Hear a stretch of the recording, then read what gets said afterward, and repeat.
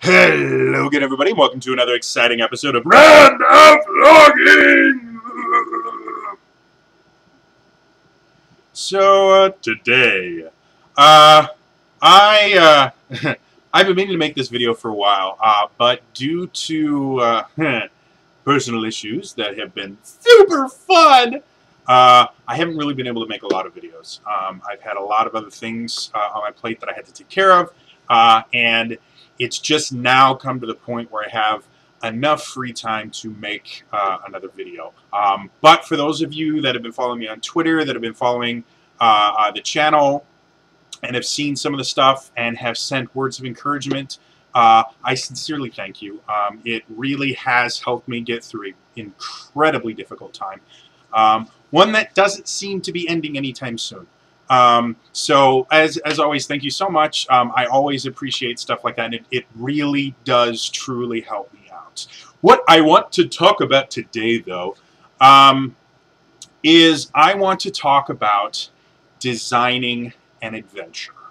And the reason I want to talk about this is because not last week, but the week before, Critical Role was on hiatus, so Liam O'Brien stepped up. He wrote an adventure, and he ran it during the normal Critical Role time slot, and it was phenomenal.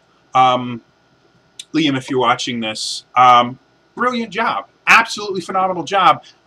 And now I'm going to use your adventure to kind of teach people some of the ins and outs of writing, actually writing a D&D adventure. So, congratulations. Anyway, Liam did a lot of things that were very, very good, and I don't know if it's just his background as an actor, where he understands good story structure, or his background as a as a voice director, where he's very good at kind of seeing the big picture and getting a lot of small pieces to fit together to create a whole. But what he did was a perfect example of how to write an adventure. Specifically, what he did was really a great way to do a one-shot type adventure, because it gives you a little bit of everything all in one little piece.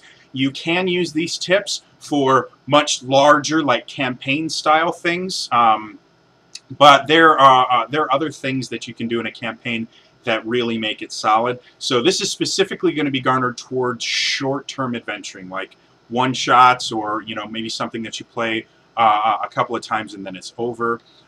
So first things first, when Liam started out, and this is something I think a lot of people missed simply because we don't have the knowledge that his players did. But the first thing that he did was he did a little bit of fan service to the players.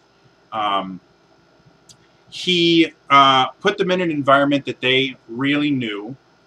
He took very specific details, and so what this was doing was creating an environment where the players themselves felt rewarded for playing already.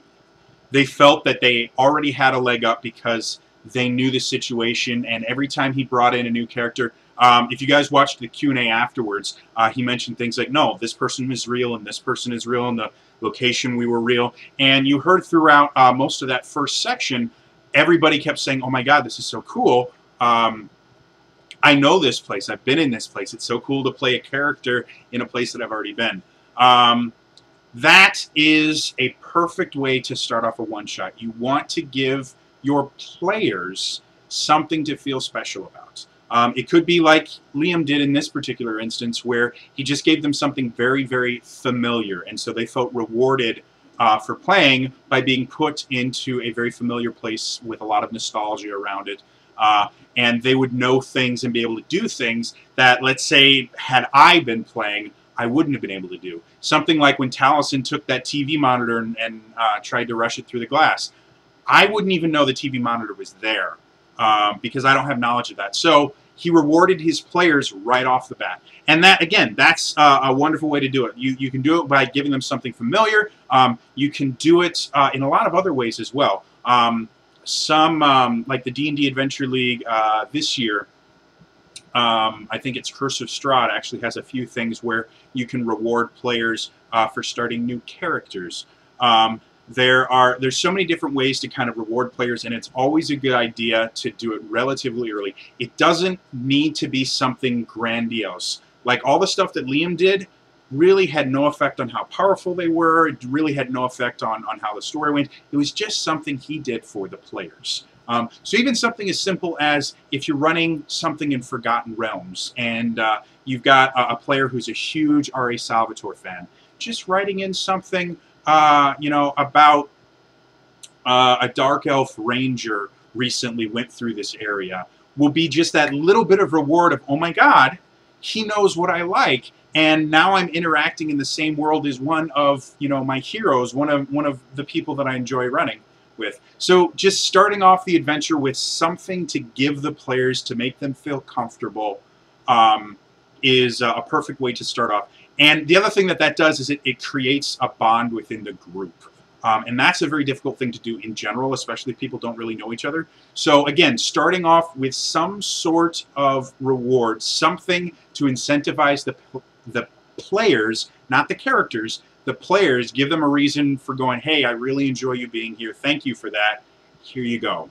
Give them a really cool introduction. What I did in my game is I wrote about a page introduction for each character, where they gave me a backstory, which is normally around a page to 2 page. I require a lot for my custom campaign. And then to get them into the story, I wrote them quite literally about a page of text where I described how they got into the story. And every story had them doing something really cool, giving their character something super cool that they did, making them feel really special. I would use as much as I could from their backstory to really put it in, and that little reward made them that much more willing to play. So things like that. Give them a reward just for sitting down at the table. The other thing that he did that, again, is really, really important, especially for one-shots and things like that, there was a mythos to the entire game. It wasn't just he randomly grabbed people and put them into an area and then that area ceased to exist after they were there. By using those people that the Critical Role cast actually knew and turning them into NPCs, there existed a history before the event got started. And by making mentions, spoiler alert, towards the end of the game, he mentions something about just a few lines of dialogue where he says, you guys realize that you have been together before and you've been on many adventures and you will continue having many adventures across the multiverse. Something like that created this mythos where when his adventure ended, the world didn't cease to exist. This is a real world. This is a real experience. Those characters still exist. And it's not as difficult as it may sound. One of the things that I did, which is a little bit overboard, but I'd been writing this campaign for close to 2 years at this point, is I gave them a history of where the world came from, and I know what's going to happen next as far as the world is concerned. I know things happening in other countries in my campaign. I know things happening, on other planes of existence and things like that that will all interact. But I constantly try to remind my players that their actions are not in a vacuum. What they do affects the world as a whole. And that's a really easy way to give people that feeling of, okay, this isn't just something that exists in a bubble and then poof, disappears. This is something that's real. Liam making those mentions of, other, realities and things like that made it seem like what these people were doing had an effect on more than just the, 3 or 4 hours they were playing the game. No, this is something that's going to continue. This is something that, there's a reason for them to win. There are, bad things that can happen when they lose other than, oops, we lost the game, now we can't play anymore. And so that's a really important, even in one-shots, give them just that little bit of, there are other things happening in the world as well. Let the world exist beyond the bubble that they see. And like I said, there's tons of different ways to do it. Liam did it absolutely brilliantly. Other things can be bringing in NPCs at, at the end that mention, oh wow, you know, this happened. I wonder what's going to happen with our ally in the north. They were relying on this for this and this and this. It's literally just 3 or 4 lines of dialogue that you add in somewhere in there that gives them the impression that what they did mattered, and didn't just matter to them, it mattered to the world as a whole. Because in real life, that happens. A single business goes belly up, and it changes the economy, not only in that small little town, but for miles around. Um, you know, certain people dying, babies being born, all of these things affect the world around, not just the people that are physically next to it at the time. So put that even into your short one-shots.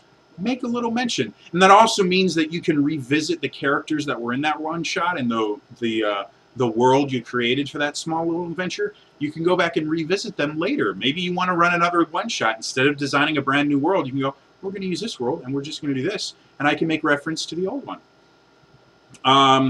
One of the other things that Liam did brilliantly, and I think a lot of people, because it's still a relatively new thing, but playing for an audience, which they do, Liam took into account the audience. Now, the first part where they're talking about Warner Brothers Studios and stuff like that, that was for the players. Most of us had no idea what it meant. It really had no meaning. He could have said it anywhere in the world, and it wouldn't have made any difference to us because we have no connection to that.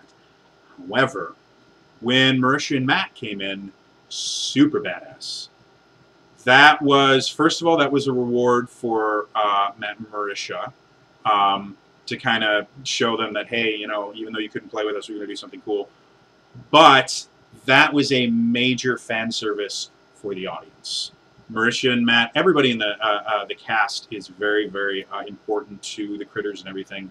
And so Matt and Marisha not being there, by him bringing them in, by him letting them do something just magical and amazing, the audience felt rewarded.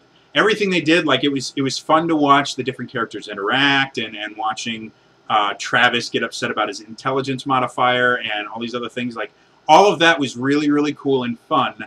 However, when Marisha and Matt came in, the chat went crazy. Everyone was there, and it was a huge, huge reward to the audience.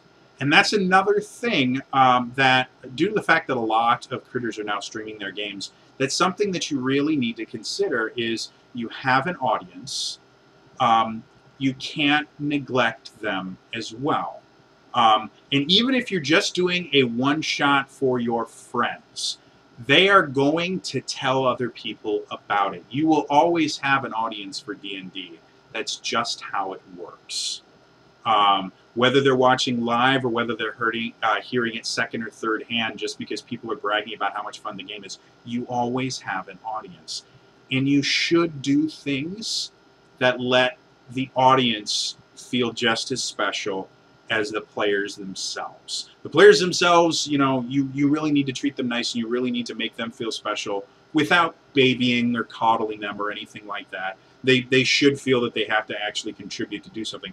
But again, a DM can't run a game for nobody. However, you need to treat your audience to something special as well. There are a lot of different ways to do that. If you have an audience large enough that they become invested in certain characters or certain storylines, bringing those back, like Victor the Black Powder Merchant. Yes, the players really love that, but he keeps coming back because the audience loves it. Matt and Marisha coming in and doing those super badass awesome stuff, that was because the audience was missing them. Yes, it was always also because Matt and Marisha are super cool and Liam wanted to include them in the game. But that's why it happens. So you really do need to do things. So that can be something as simple, like I said, bringing in an NPC that they really enjoy. Sometimes it's something as simple as just making, you know, jokes or references to real world events. I do this a lot in my parody games, and it's actually relatively simple to do in one-shots.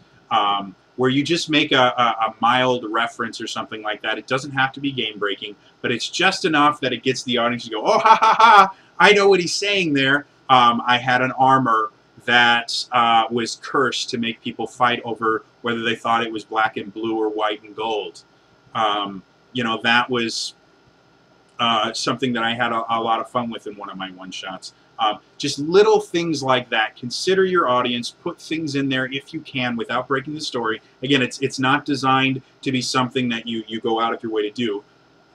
But you're the world creator. You can put just little references in there and give your audience a something.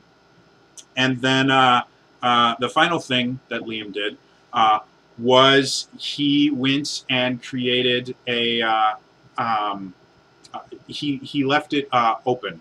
The adventurers can come back to this. Like he can come back to this. And I've mentioned this before. It's important that even if you're running a one-shot, leave it open. Don't end everything so tight and thing. Like, oh, we destroyed the universe and on all evil in the universe, the world is saved. That's a relatively boring ending. Let them complete what they were supposed to do, win, and then leave it open for interpretation. Leave it open for revisiting and things like that. You don't have to, you know, leave it on a to be continued or a cliffhanger or anything like that. But make sure you understand that you may be coming back to this setting. And you know, leave little breadcrumbs for it. You know, they've just finished, you know, wiping out the castle and you know, wiping out all the bad guys in the castle, and they come back to town and they get rewarded and go, wow, thank you so much. You know, he's been, you know, hurting us for so long and making it so difficult. Now we can get back to doing what we were doing before we started dealing with this, which is trying to make peace with our neighbor, or which is trying to export all our goods to this or this. It seems like such a minor thing, but just by mentioning that other thing, oh good, you fixed that problem, now we can get back to business as normal. Again, creates this world that continues on afterwards and gives you the ability to revisit later. Even if it's a one-shot, you may one-shot it again. So anyway, I just wanted to talk about this. Again, Liam, if you took the time to watch this, thank you so much. You were amazing. You were lovely. And critters and everything like that. Yeah, I hope you guys follow Liam's suit and, you know, do fun, amazing things for your friends. Anyway, that's all for me today, and I will see you guys later. All right? Bye-bye.